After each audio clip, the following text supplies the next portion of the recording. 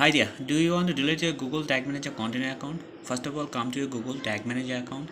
Then you can see the admin option. Click on this admin option, and here you can see the container setting. Here under container, click on the container setting, and at the top right corner you can see there is a three dot line.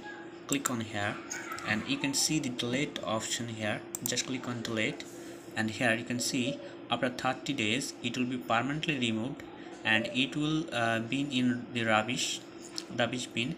So just delete this, and you can see uh, it has been stored in this rubbish bin, and you can restore it if you click on this. Click on here, and now you can see at the top right corner, restore this account.